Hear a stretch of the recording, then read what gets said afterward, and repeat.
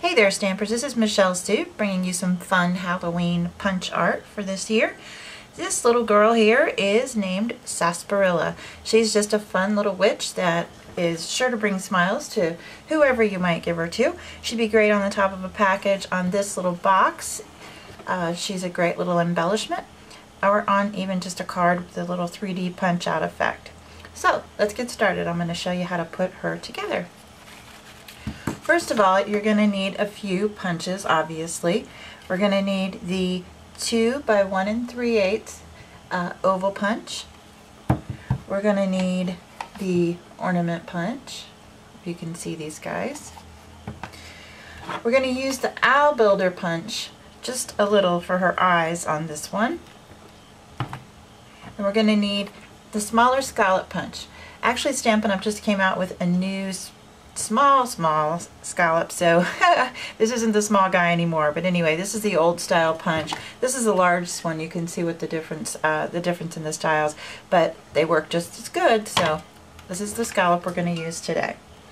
And then we would need the blossom builder punch just for her nose. So let's get started and I'll show you what we did. First off, I used the oval punch and I punched out just one oval out of old olive. And then for her face, I used the blossom builder punch and I punched out just one of the blossoms out of old olive also. And then I just cut off the top little neck part there. So once you have these guys, you're going to take them and you will sponge the edges with a little basic black.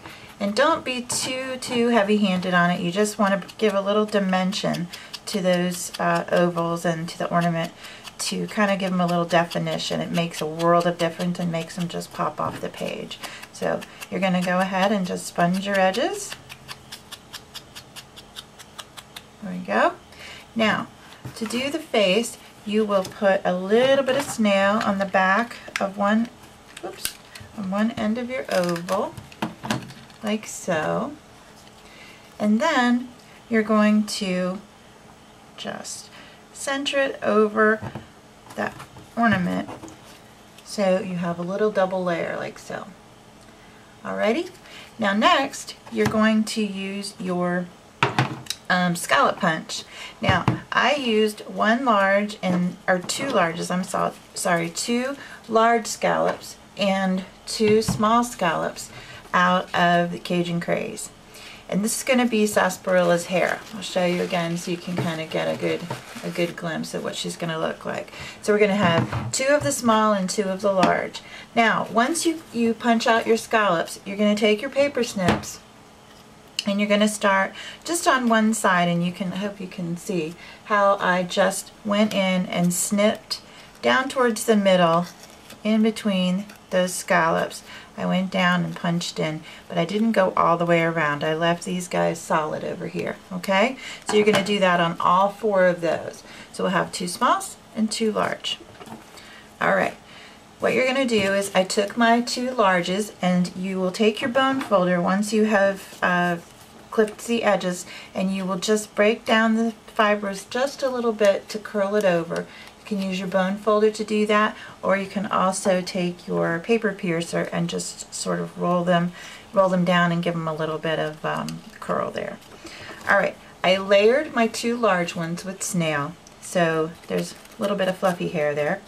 And then I'm going to I trimmed off a little bit of this so there's not too much fluff. Took a little snail and I'm just going to put her face right in there. And then my two little scallops, I'm going to put a little snail on those. And put these guys in to give her long curls. Like so. Alright, so there you have the basics of the base of her face. Sorry. Alright, now I wanted to do a fun little nose because all witches have cute little noses. I'm going to use the piece from the Blossom Builder Punch. We're going to use this little guy right here. you can see. And I'm going to take it and give it a little bit of dimension by sponging the edges with basic black, like so. Alright, now once I did this, I took mine, let me show you here, and I just used my paper piercer, pierced a little hole and put a little black brad in there. It comes in the neutrals pack, and give her a little wart on the end of her nose, and then I curled it just a little bit with a bone folder so it sat up, and there's a dimensional underneath there to pop it up. Okie doke. Alright, next thing I did was I used my Owl Builder punch, and I used the 2 larger circles, and I punched those out of white, and then these 2 medium-sized circles I punched out of black and layered those to make her eyes. So you can see here I just snailed them together and kind of tucked them under that layer, tucked them under that layer there of the oval to make it look like they are sitting a little bit back on her face. Alrighty, now the hat. Really simple. The hat is a piece of black cardstock, and what I did was I took a 2-inch wide by 3-inch tall piece of black cardstock, and I just cut out a long triangle. Once I did that, I snipped off the top. You can see here it was 2 inches by 3 inches up to about right here, and I snipped it off at an angle right here. Hope you can see that. And then I took another little piece of black cardstock and I made this longer triangle right here. Just a little piece so that it looks like her hat is bent over.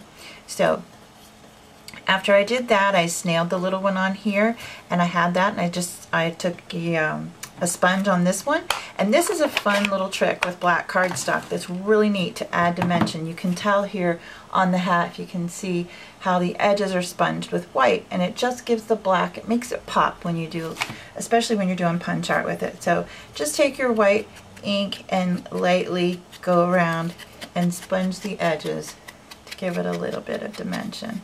A little attitude, I like to call it. Alrighty, now once you've done that, you can set that aside,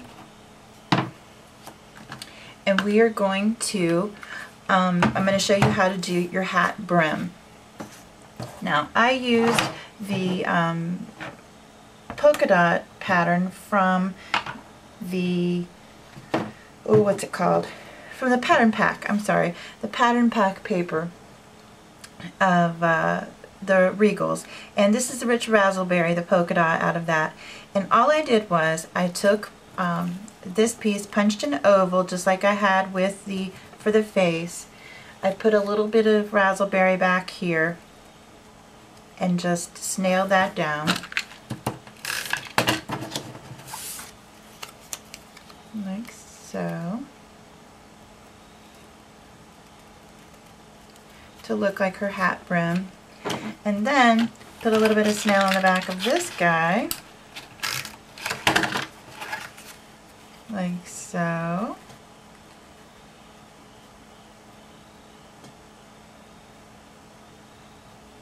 And I have a little bit of color there.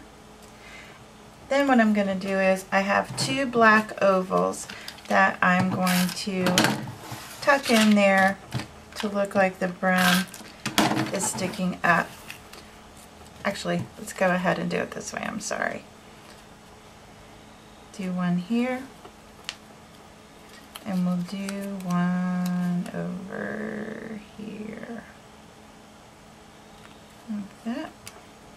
And then we'll stick her hat, the top of her hat, back behind there, like so. Now I didn't sponge the edges of that for you, but you can get the idea. So that's how her hat is going to sit, with a little bit of purple back there. Now I made her, you can see here on the box, she has a little collar here with a brad, one of the shimmer brads in it. So simple. I just punched out 2 more of those cute little petals from the Blossom Builder punch. These guys are going to get adhered like so. Put a little bit of snail back here took my blossom petal there, another one over on this side, like that. There you have it. Very simple. And with her nose and all of the, her nose and her eyes and the little wart on her nose, she is gorgeous for a witch. So here's what Sassparilla looks like, and she is just ready to wish anyone a happy Halloween. So I hope you have a great time making this, and I hope that you will stop by my blog at disneysuitsme.blogspot.com. Check out all the fun projects and stop by and see me again soon. Thanks. Happy stampin'!